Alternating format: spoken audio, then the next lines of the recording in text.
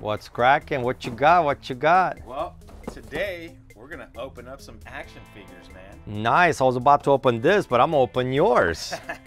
Let's do it. Hey guys, you're watching the Best Damn Comic Show, episode 33. I am Gian Perez. With me as always, Mr. Cat Jercan here in Studio City at DJ's Universal Comics. I got some wrestling figures here. I sold these online and the buyer didn't want to pay the extra shipping because, you know, that extra £1.50 international adds. Oh, it's crazy, bro. It's not even that, it's the measurements of the box. Exactly. That's what gets it. Exactly. So this guy, he said, you know what, I'm going to be displaying these figures anyway. So, oh snap! So send them loose. So bro, we're gonna open them for you guys. Blasphemy! Yeah. Oh shit! Yeah. So he's these Dude, I met him before he passed. Like literally, he was doing a show at Frankenson's. Really? Shook his hand. I was like, oh my god, I got to meet Roddy Piper. And then like a week or two later, I think he passed away. Right. It was nobody was expecting it. Man, and he looked good. Oh shit! Got another passed away wrestler here, Jimmy Superfly Snuka. Man, we got two live ones though with the Mouth of the South, Jimmy Hart, and Sergeant Slaughter, also from G.I. Joe fame, Sergeant Slaughter. Dude, you can open this? I'm getting, dog. Well, they're not mine anymore, and I gotta ship them. I gotta ship them loose, so we might as well open them. So this. Can I be brutal? Yeah. No, hold on. Where's my razor blade? These are all WWE Mattel Elites. They got the license from Jakks Pacific. I want to say 2010. 2011, and immediately started making better figures than the Jakks just by adding ab crunch to their figures. Dude, you're an animal, bro. Some people gentle, bro. Golly, Willikers. Oh shit! I just cut the box. I haven't opened a toy in years. Bro. Really? This is fucking crazy. Oh shit! When I think of pro wrestlers, man, I always feel like... Dude, I told you my philosophy about wrestling. Wrestling is the best damn show on TV. Why, you might ask? Catch you smoking. No, I'm not. Think about it. They got good actors. They got bad actors. They got good-looking people. They got ugly people. They got chicks, guys. They cover every aspect of spectrum of a marketing, you know, angle. You got storylines, you got action, you got drama, you got all kinds of things, real life shit. I mean, dude, wrestling is the best show on TV in my opinion. They were live action superheroes before we got. He doesn't come with anything, right? No, just the glasses and the hat and the whistle. And the whistle. Yeah. Dude, he's even got a ball spar too. This is fucking awesome. This one comes with a cloth. I don't actually remember this outfit on Superfly Snuka. I want to say, I was looking at like, when the hell did he have? This is actually a subscription line. The Matty thing? Yeah, it was a Matty collector thing.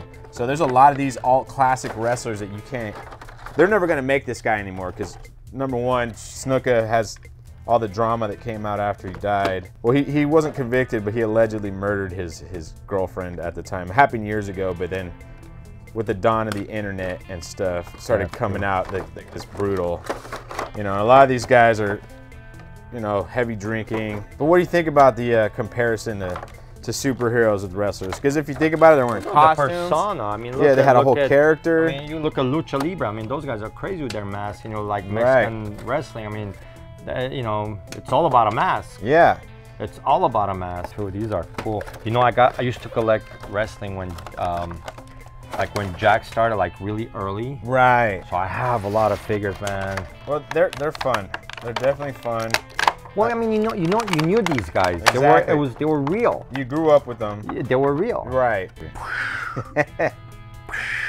Well, they were real, and yo, Joe, you grew up with them. You definitely grew up with them. It was just unique psychology that they have to get people for or against them. You know. Yeah. That's how you knew you were a bad wrestler. It was good. It was good versus bad. If you get no pop from the audience. The Mouth of the South. When I was a kid, the only thing you could get were those rubber wrestlers from Galoob.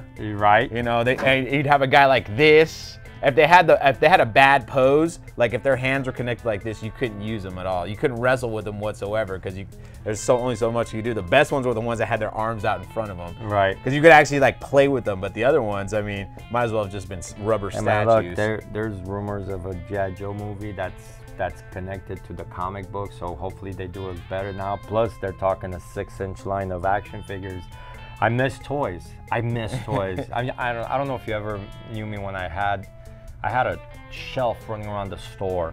Every time there was a new wave, I crack a set, whatever it was. Didn't matter. I mean, did not matter what toy it was. I cracked it open, and people were like, "Oh my God, you opened that!" I go, "Well, yeah, I want to fucking play with a toy." Well, you know, and we got to open them, and you guys get to enjoy them. I haven't opened a toy in I hope a minute. I hope somebody like watched this and like really cringed. You know. Oh no, there's gonna be somebody that's cringing. You'll probably get a like, "What the hell's wrong with you?" Right. Comment. Let's talk some comics. Let's do some picks of the week. Oh. All right, Cat, what do you got this week? Oh man, it's that dreaded 5-week split. Oh, that's right, the 5th Wednesday. So I'm trying to pick something out of DC. I'm not literally this Leviathan thing. Oh, but you know what? Before we get into DC, they're pulling Tom King off of Batman. Number 85 is his last issue. No. Yeah. No mames, I didn't hear that. Yeah, they're not letting him finish the 100 episode. Why? I don't know, man. I mean, whoa, that's news. I gotta find out. I'll have it. I'll see if I find out for you guys for next time. But this week for DC, my go-to book, Jeff Johns' Doomsday Clock. I'm loving that book. I'm hoping that they're gonna fix whatever problems they have. I know there's a couple other things. There's the Leviathan special. For that, all I gotta say is 2 words, Mark Shaw. Actually 3 words, Mark Shaw, Manhunter. So you guys chase out that 70s Walter Simonson book. But that's my Doomsday Clock's the only thing I got from DC, man. Okay. You know. Marvel, you know, I could talk about Immortal Hulk 18. I mean, but that just seems spoiler because I feel like I talk about this book every 2 weeks. It's the hottest book in comics right now. And there's no gimmick or nothing. It's just good story. Right. Just good, solid story. What I'm interested in is Star Wars 108. So they're picking up the original trilogy from when they're ended, when Marvel lost the license back in the day with 107. And Dark Horse took over. They're picking up the story for that universe.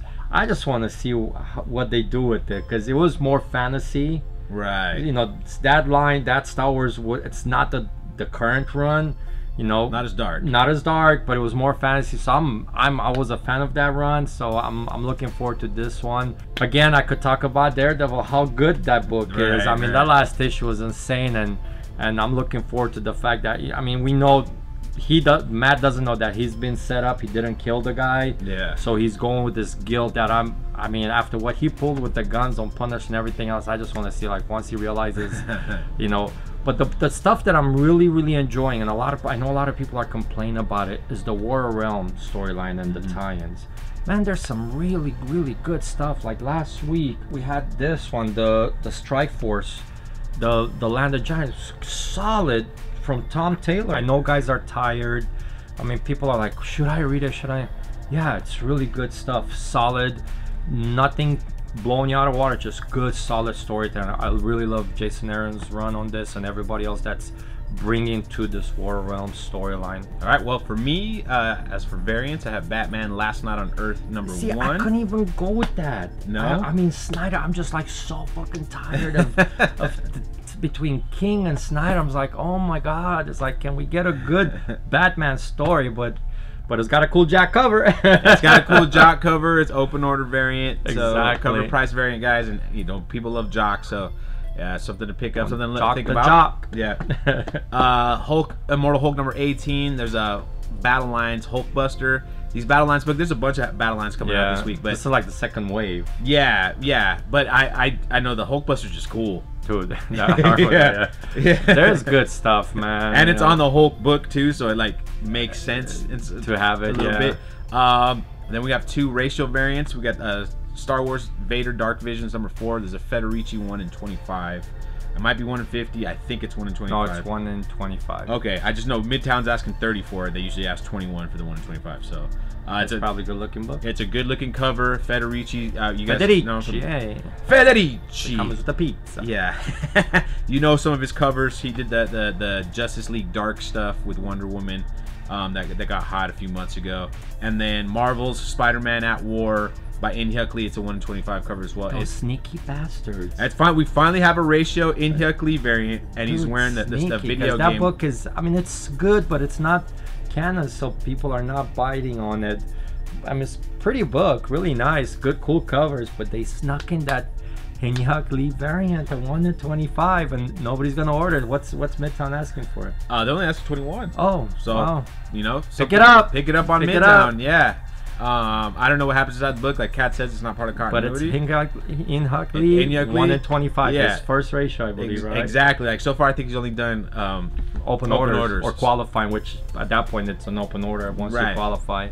So to check out, it's a nice cover too. Chat. I mean, the picture's up on the screen. But anyways, guys, anything you want to add before we close this week's episode off? I hope you guys enjoyed the wrestling unboxing that we did. I know. We need to play with more toys. I gotta find some stuff. You know, we'll do an unboxing. I'll find one of my old boxes that are already, and we'll just go through and say, hey, look what I haven't pulled out in 20 years. You know.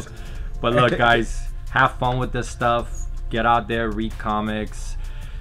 Don't be bitter about stuff. I mean, it's just the nature of this industry. Writers come and go. Just these characters are always going to be here for us, and just support. Go buy some comic books. Bring a kid into the store, and I'll see you guys next Wednesday. We'll see you next time.